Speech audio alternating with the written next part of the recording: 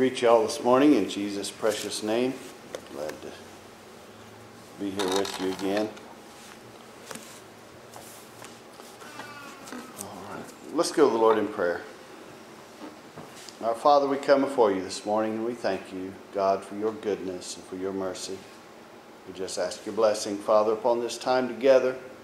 Lord, help us be faithful to you. Forgive us where we fail you, Lord. Help us, Father, I pray, to find your truth, Lord, and walk in it. Lord, again, fill us with your Spirit. Give us wisdom as we open your word and live our lives, Father. In Jesus' name, amen. All right. Again, greet you in Jesus' name. Keep in mind those who are sick among us. Just pray for God's guidance and help us as we pray for one another and watch out for one another. All right, let's open our Bibles to John chapter 18.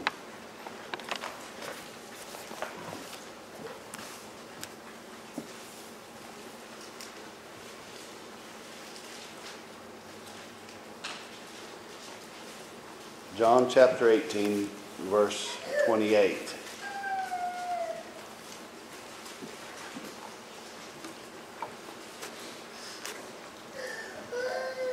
Then they led Jesus from Caiaphas into the praetorium, and it was early, and they themselves did not enter into the praetorium, so that they would not be defiled, but might eat of the Passover.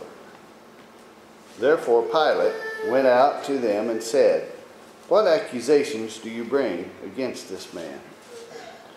They answered and said to him, "If this man were not an evildoer, we would not have delivered him to you."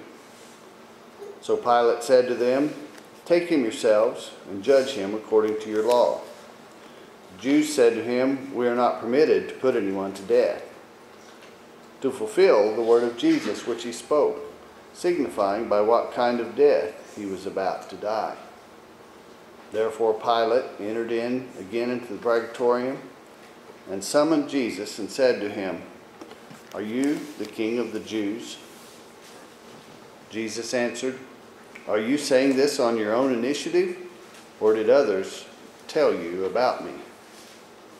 Pilate answered, "I am not a Jew, am I? Your own nation and the chief priests delivered you to me. What have you done?" Jesus answered, "My kingdom is not of this world. If my kingdom were of this world, then my servants would be fighting, so that I would not be handed over to the Jews.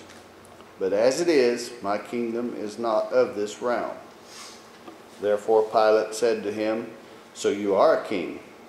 Jesus answered, "You say correctly that I am a king. For this I have been born, and for this I have come into the world, to testify to the truth. Everyone who is of the truth hears my voice." Pilate said to him, "What is truth?" And when he had said this, he went out again to the Jews and said to them, "I find no guilt in him. But you have a custom that I release someone for you at the Passover. Do you wish then that I release for you the king of the Jews?" So they cried out again, saying, "Not this man, but Barabbas." Now Barabbas was a robber. All right. This is when Jesus, standing before Pilate, this is the world trying the king. Jesus answered, "My kingdom is not of this world. If my kingdom were of this world, then my servants would be fighting, so that I would not be handed over to the Jews. But as it is, my kingdom is not of this realm." You know, some people just talk about someone that won't fight, and they'll call them a coward sometimes. Or they'll say that they won't fight, or they don't have any fight in them. Jesus, just at this point, is saying that if my kingdom was of this world, then would my servants fight. The whole thing is that a Christian it's not that he's not to fight, but he is fighting a different battle. And if it comes time, the Bible talks about, we teach non-resistance, to turn the other cheek. That's so that we would lift ourselves above the realm of this world, and we're fighting a different battle. The Bible teaches in Revelation when Jesus comes back again, he's coming as a conqueror, and his army is with him. And so that it's not not the point that a Christian has no fight in him, but he's fighting a completely different battle. And if our King would say fight, and it's time to fight, they would be right there among the best of them. So it's not that we're not pacifist, as it's called, that people who just will not fight. We are non-resistant against evil. And the purpose of that is to bring us to fight the battles that should be fought. A lot of times we fight battles. We choose the wrong battle to fight. And that's what he's talking about, and giving us wisdom to know the right battles to fight. And that goes along with what he said, Pilate questioning him, and Pilate asked him this question: what is truth? And that he was basically mocking Jesus, but we see in this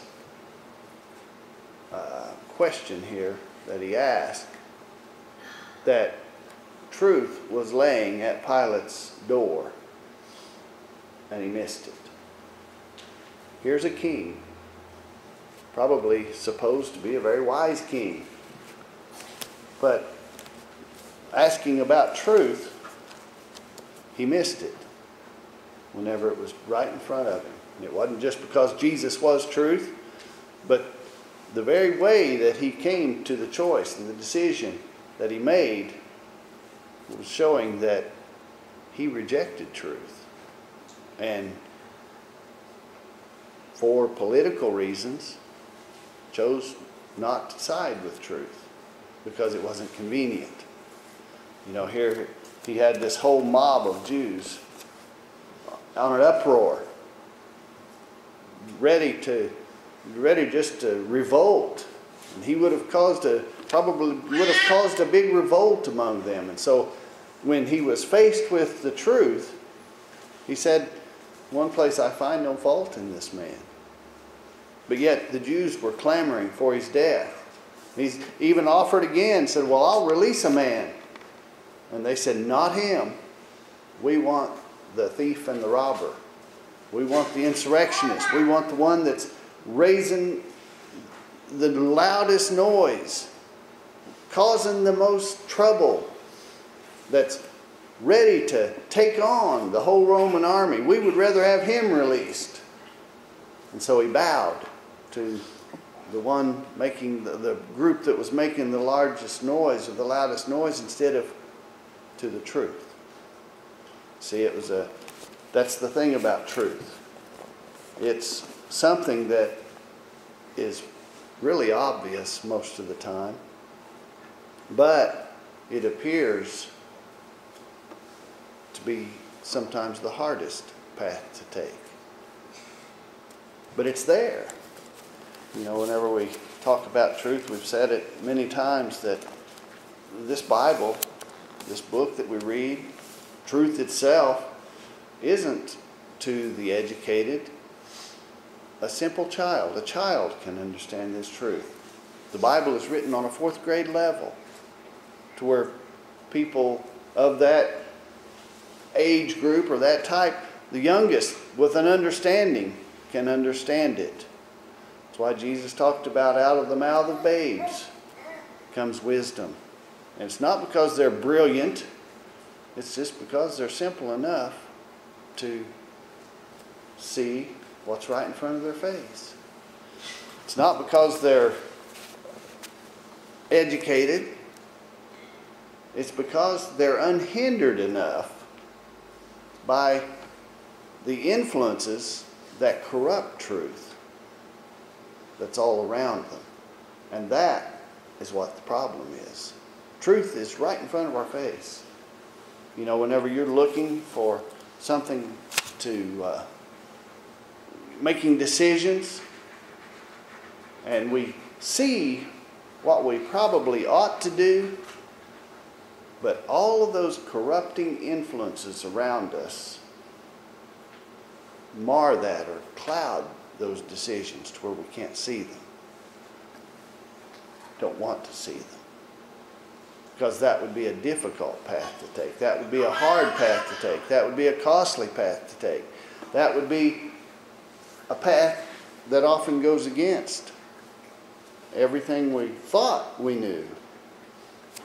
You see, when we're seeking truth,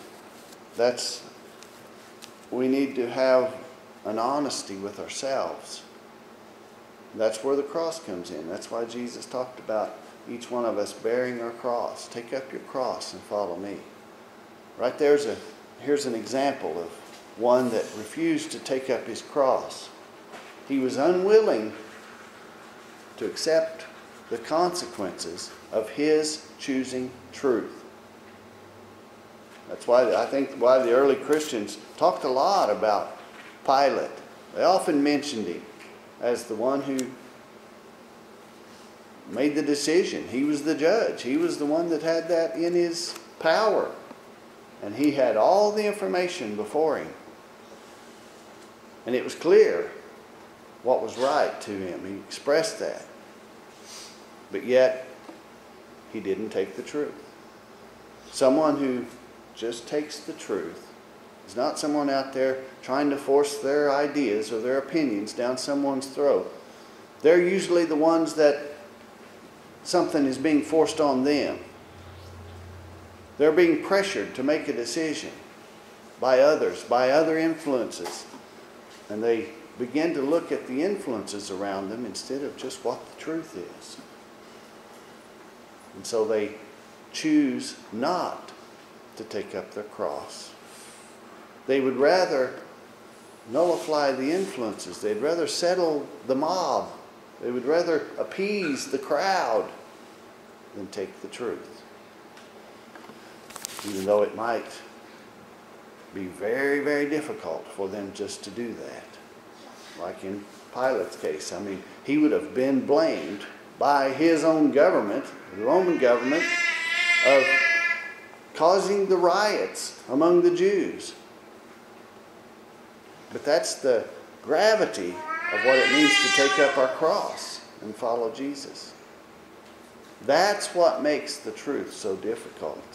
Seeing the truth is not hard. Understanding the truth is not difficult. Actually walking in it is not that difficult, if that's our goal. But the consequences for walking in those truths come with a big heavy cross, and that's what makes it difficult. And that's why most people choose not to do it, choose not to follow. Pilate. This is one thing, we get the word politics, political. We've got the term political correctness. All those things are words, and the very essence of politics is trying to smooth it over the best for the most amount of people, to keep the things calmest. That's why it's so difficult for an honest man to be political, because his decisions might just cause riots once in a while. They might just cause unrest among those who are agitating things. And that's the way Jesus was. That's why whenever he didn't talk with a political agenda. He didn't talk with an eye on appeasing the masses. He had the truth and he walked in it. Some people use that so that they can be the one causing the riot, causing the uproar, stirring everybody up because they've got the truth. But that's not what the truth does. The truth just walks in the path that's before us. It doesn't try to cause trouble.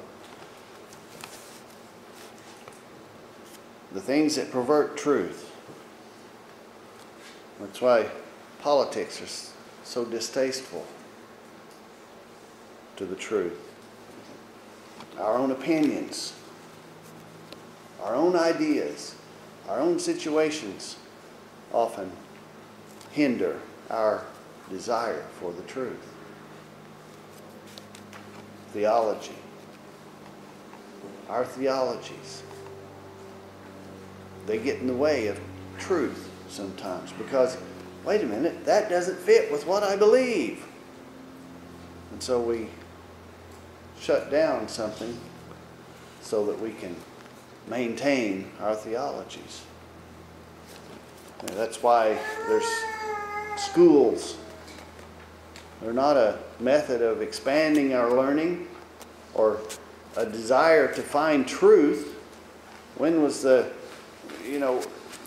has there ever been a seminary or a college or something that was more interested in their maintaining and upholding their own theology or their own system instead of one that's based on truth, that let each individual person have to face that place in their life where they want truth more than they want their own life. They want truth more than they want to maintain their system or their ideals. That's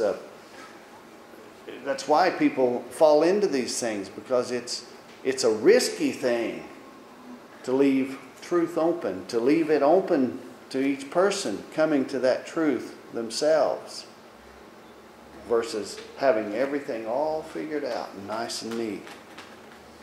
Their own programs and agendas get in the way of truth. People have their own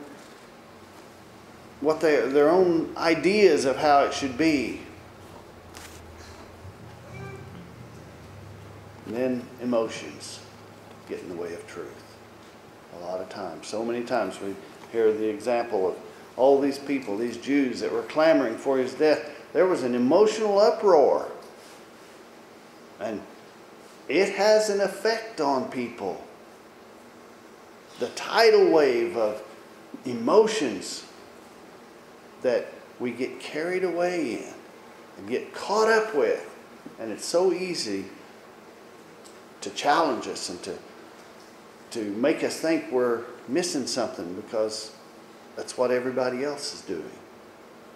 And they always apply to an emotional element. We see all of this going on in the world. We can see it. But applying it to ourselves is when we don't see it a lot of times. We miss it whenever it's this close.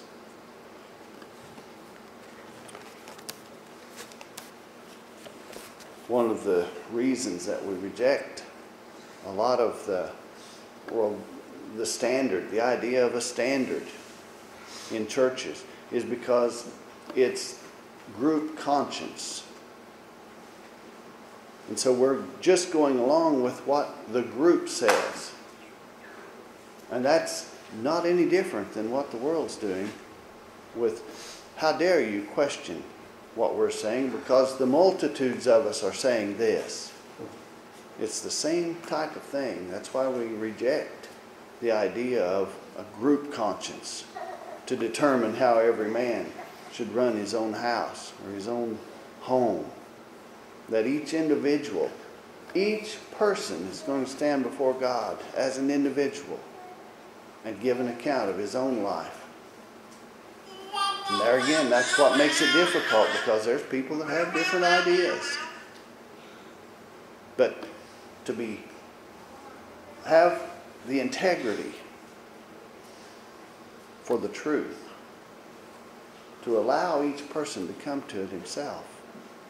That's one thing that's so difficult among young people, I think, is that they get ideas in their heads And they want to just, they've got the idea that they're right. We all have that tendency, but it's real strong in young people, it seems, to where we're going to, this, my way is right. And it's the only way they can see. They get tunnel vision. And you can't see truth whenever you get that focused on one little thing. That's another way of weeding out the truth. How many people have had a right idea, but a wrong attitude? It doesn't matter how right your idea is. Most of the time I'm not going to listen because it's brought in a wrong attitude. And the person with a right attitude can be real wrong sometimes, but still be 10 times righter than the person that's right, that's all wrong. It just, that heart of seeking after truth produces an attitude of having some truth, to where the having the truth with a heart that's sealed on that or totally focused on it produces bad. It just doesn't produce right. And we see that in religion. And that's what religion does. It focuses on truth without the heart of truth. It focuses on truth to where we're willing to sacrifice anything for my truth. And that has the wrong thing. That just stinks. We get an agenda.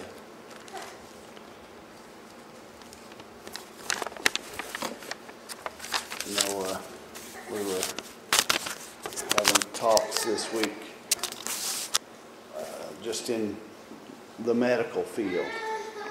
One of the brothers was just saying, well, how can everything be so wrong? Isn't there somebody out there in the medical field that's seeking the truth? There probably is. There are people that want the truth. But they're not the ones that the voices are being heard. They're the voices that are being drowned out by everyone else. They're the ones that are marked as rebels and troublemakers because they would dare question the authorities in how things are to be. But there are people, and just like in the spiritual realm, people that are just trying to walk in the truth and promote the truth are completely drowned out by the religious and their truth.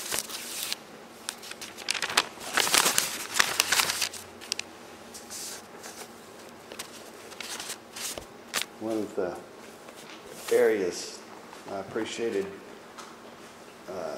Bill's thought this morning of a young man beaten, wearing a path. And he found someone that had some wisdom. And he beat a path to his door. Just wore out his threshold. And I just think of myself whenever I was young and trying to find what this is all about, this Bible. And I don't know how many people that I found that I thought had some wisdom, and I applied myself to that person. I wore their threshold out. And often was disappointed after a while because they only wanted to go so far, and that's usually within their little doctrinal realm. I don't regret going to one of them because I learned from every one of them. I learned from them. And it's just, as we've spent all that time and all the years studying and making mistakes and learning and growing and gaining more wisdom from the Lord and more insight and more knowledge, trying to figure all this out. And it's just a blessing. that God's had patience with us and God's had mercy. But there just isn't a lot of places that you can just go in the world and find a lot of wisdom, a lot of just people looking for truth. I want to, whenever one of the things we've got to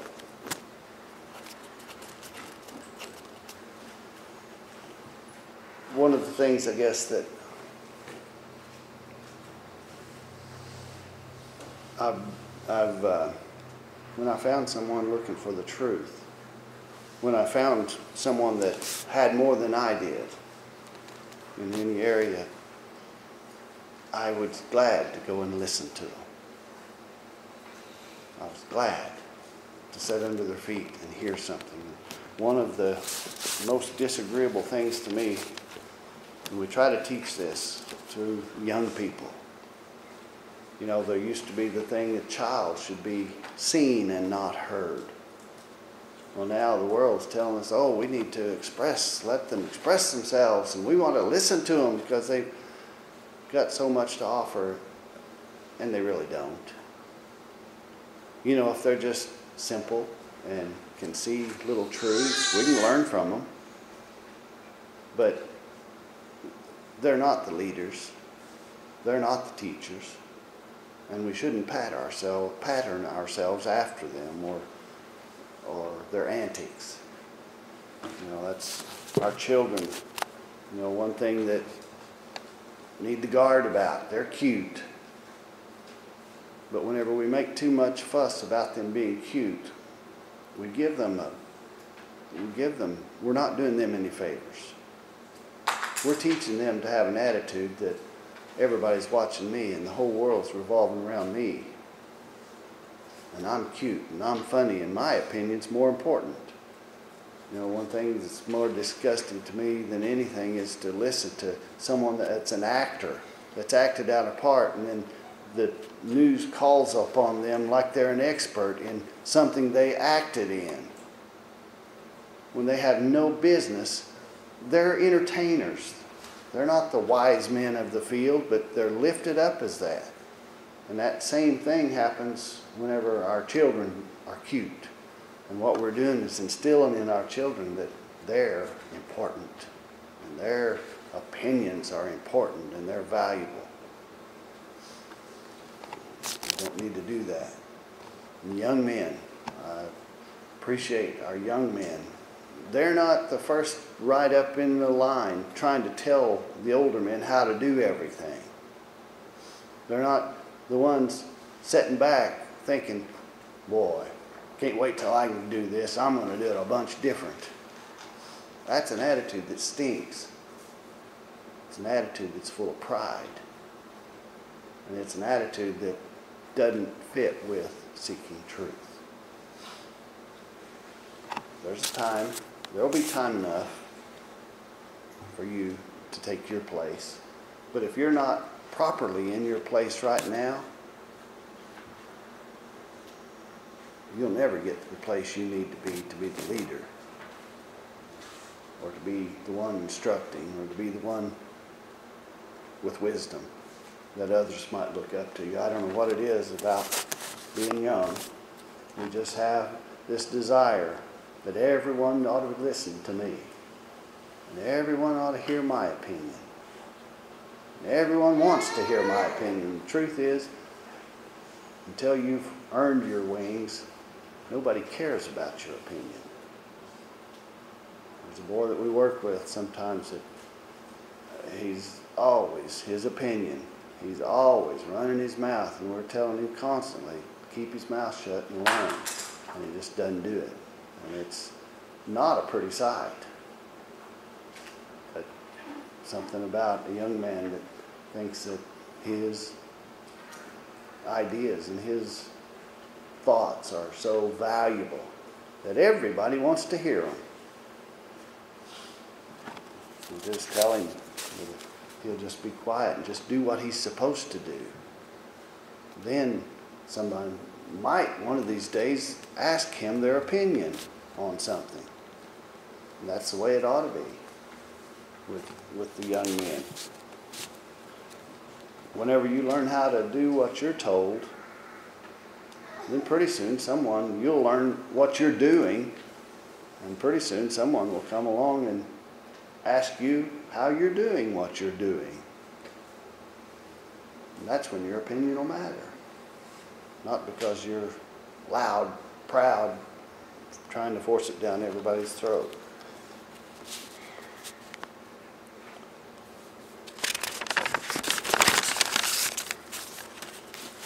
Seeking truth. I'm going to turn to Matthew chapter 17.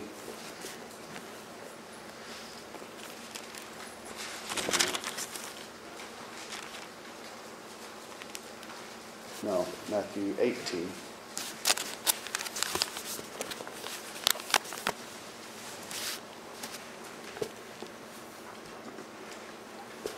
Matthew 18,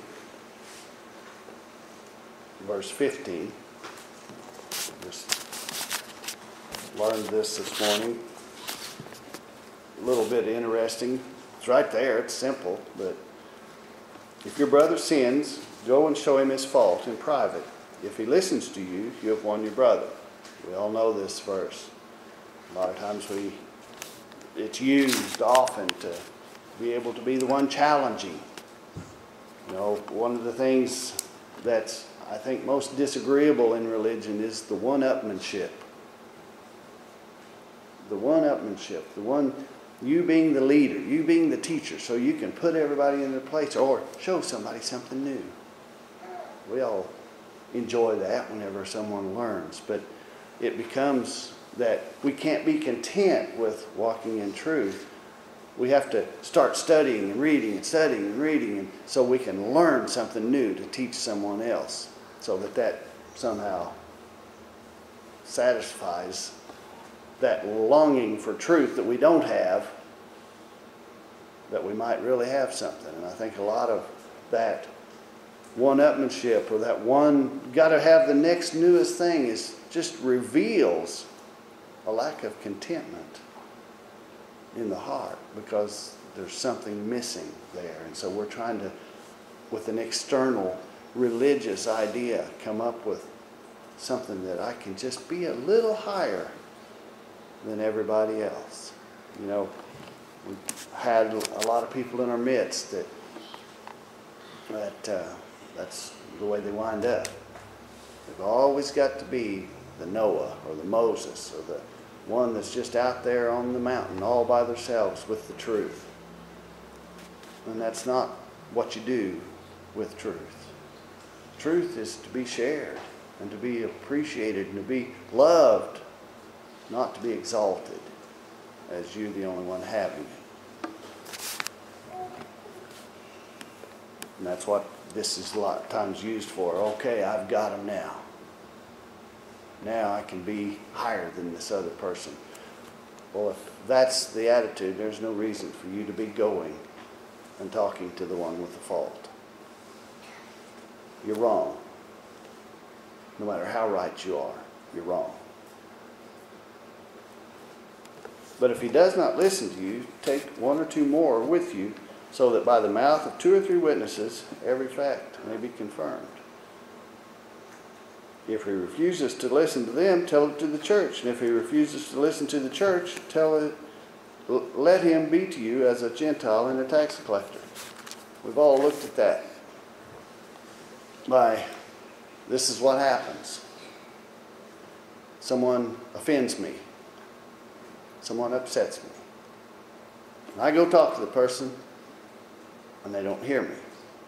So what do?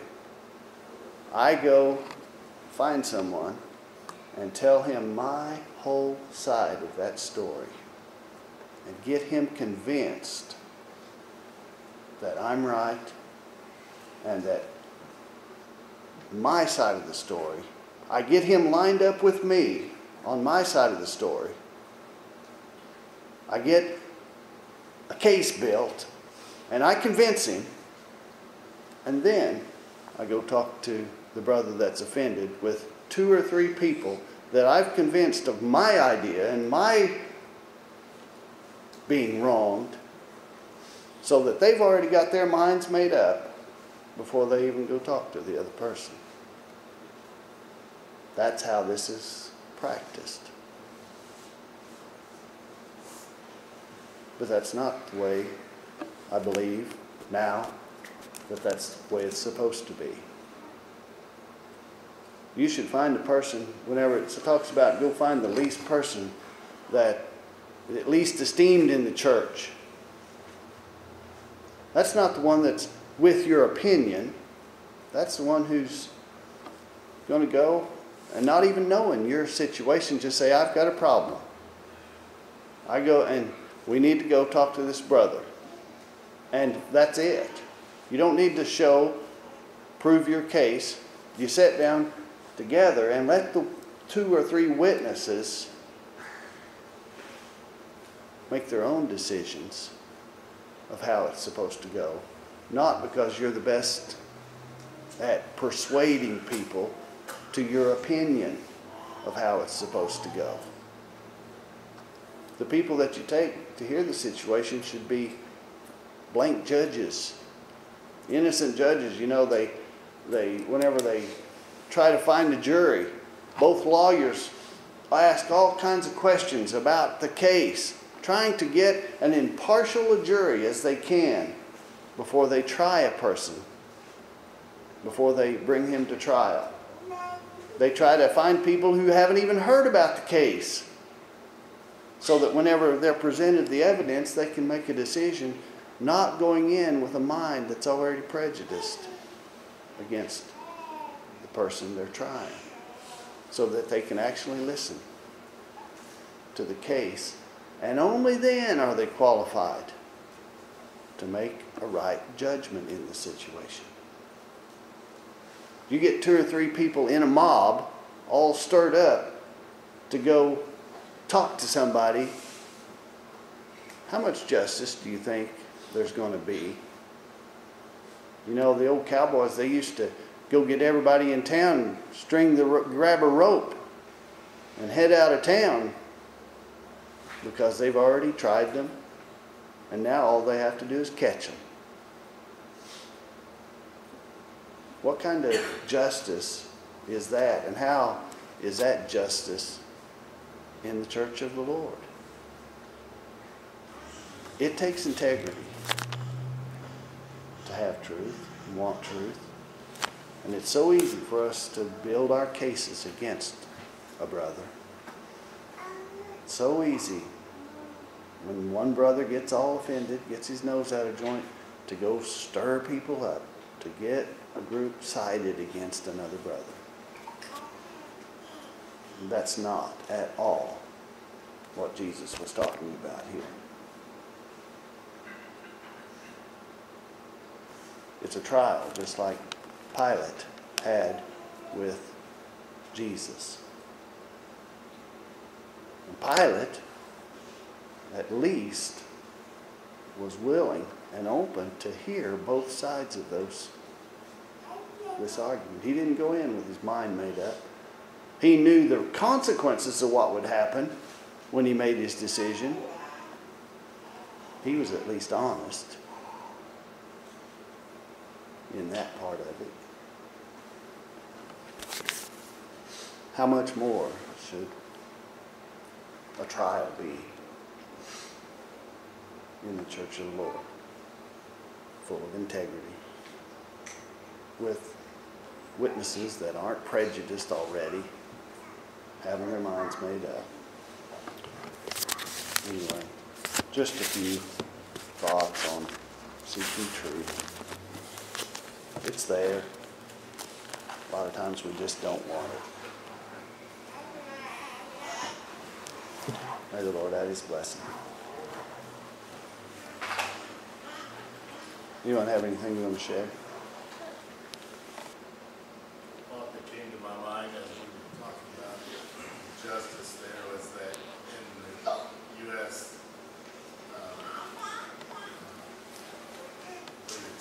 Justice is portrayed as a blindfolded woman holding a set of scales. Mhm. and not able to see anybody Right. without prejudice, bias. Amen. This week, our assignment this week was to bring a song or a verse or something about Christ-likeness.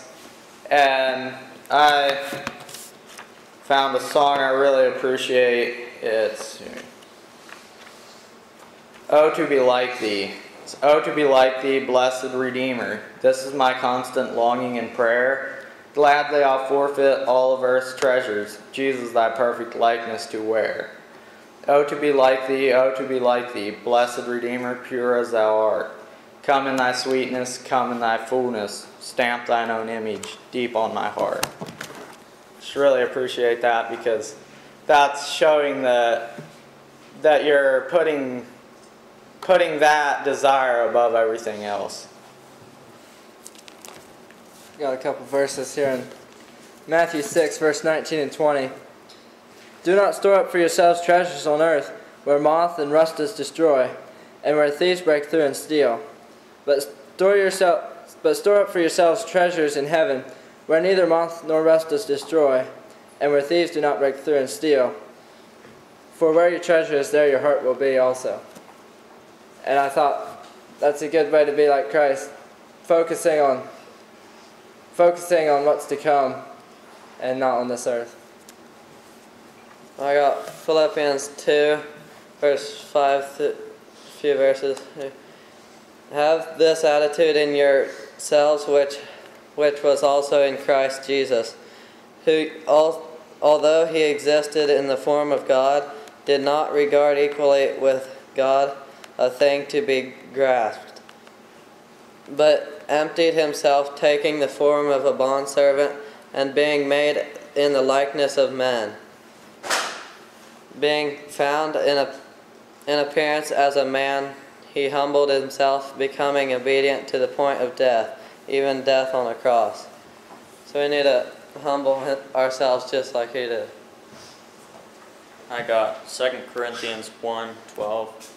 "For our proud confidence is this, the testimony of our conscience, that in holiness and godly sincerity, not in fleshly wisdom, but in the grace of God, we have conducted ourselves in the world, and especially toward you."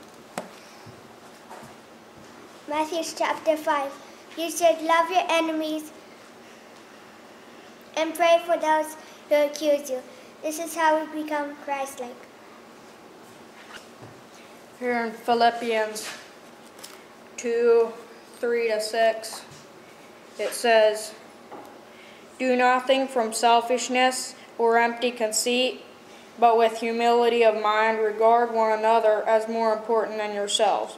Do not merely look out for your own personal interests, but also for the interests of others. Have this attitude in yourselves, which was also in Christ Jesus." And it just shows his attitude there and how we should be like him. I was thinking a way would be like Christ is to set yourself apart from the world and to show you have a higher calling into this world and not go along with whatever they want. Just to set yourself apart from the world and to show everybody that you have a higher calling and not just to please and serve this world. When I think about being Christ-like, I like to think about when Jesus was on this earth. We read in Matthew where his disciples were always asking, "What are we going to eat?" or "What are we going to wear?" Matthew, Jesus said, "Don't worry about tomorrow, for tomorrow has enough troubles of its own." And I do this a lot. I concern myself with what I'm going to do tomorrow or what's going to happen, down the road. I think it would be more Christ-like just to let all those things up to God and just focus on what's in front of me right now. Good morning, everybody. I've got a couple thoughts this morning. Well, I guess they kind of tie together. But anyway, a verse in Wisdom of Sirach, chapter 6, verse 36. "If you see a man with understanding, who has understanding, rise early in the morning and let your foot wear out the threshold of his door. And I was just reading that verse, and I was thinking, well, that's kind of one of the thoughts that came to my mind was someone who has discernment, someone who knows about something that you don't really understand or would like to learn about. And I was thinking about my blacksmithing stuff this week too, and I don't know anyone else around here that does very much blacksmithing, and I'd like to just have a teacher that I could just go and sit down and learn from, or someone that knows how to do it.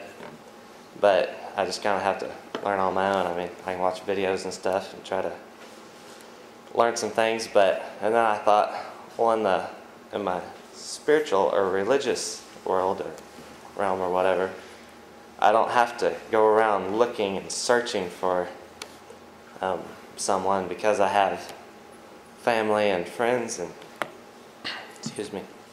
and like Brother David and Dad that are understand this a lot better than I do, and if I have a question, I can ask them and go and wear out their threshold and go and visit with those and understand that. And also in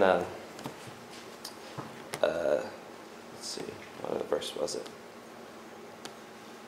There's another verse here somewhere. Oh, at the bottom of boy, I didn't come prepared very well this morning, I'm sorry. 37.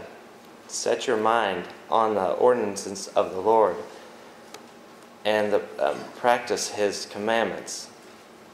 He will strengthen your heart, and the desire of wisdom will be given to you. And when I read that verse, I was thinking, I thought of Solomon when he had everything he could ever ask for. God just asked him what he wanted, and he was, he could have had anything. He could have had the world to rule, but he asked for wisdom and discernment, and God gave it to him, and He said, the rest of those things that you would like to have will be added to you. And I was just thinking, wow, that's amazing. God just gave it to him, and that's something we can ask for and be given, but we do have to work for it and go and find someone that we can learn from. But it's just a blessing to me to have brothers and sisters in here that know about this stuff better than I do, that I can go and visit with and learn from. And I thank you all for that. It's just a real blessing to me. But that's about all I had this morning. Thank y'all. Bill, why don't you just ask for prayer requests, and from now on, after you give your lesson, just everybody ask for prayer requests, and we just lead a prayer. Anybody have any prayer requests? I have one to make me not so nervous when I come up here. I had a whole spiel this morning, had it all figured out, and then I got up here and everything went blank. But anyway. Whoever's sick in the church. People that are sick in the church. Right, okay. Pray for Dad's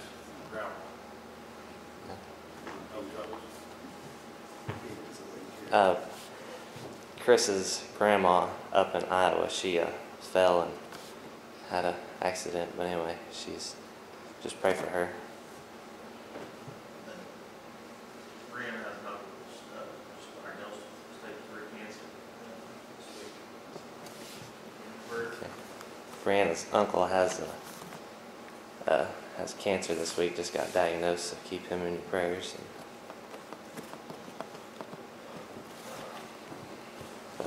Alright, well, let's pray. Thank you, dear God, for this good day that you gave us, and thank you for letting those be able to gather here today and just help us and keep us throughout the day. And please be with the prayer requests that were mentioned here, and also Debbie Russell that wasn't mentioned, but anyway, she just help her and let her feel better and heal her. And please help the rest of us that not to get sick or just help us to do your will throughout the rest of the week. And please let us hear something from the sermon this morning that will help us and just help us do your will throughout the week. In your name, amen.